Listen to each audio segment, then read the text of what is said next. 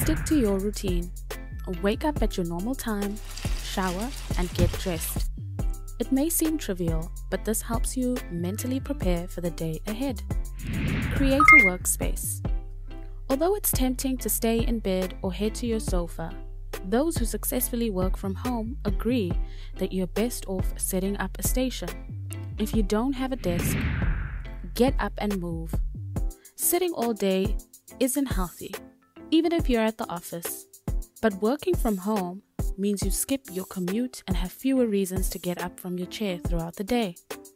Make sure you exercise. Stand up regularly to stretch or move around. Get some fresh air. Open your windows to let in some natural light. Stay connected to your colleagues. If you work with a team, make sure you check in regularly, just like you would in the office. Besides email and messaging, it's a good idea to set up regular check-ins via phone or video conferencing. Fight the urge to multitask. This may seem like a convenient time to catch up on chores around the house, but it's easier than you'd expect. There's nothing wrong with taking a little break, but don't let chores distract you from being productive. If you have kids, prepare for disruptions.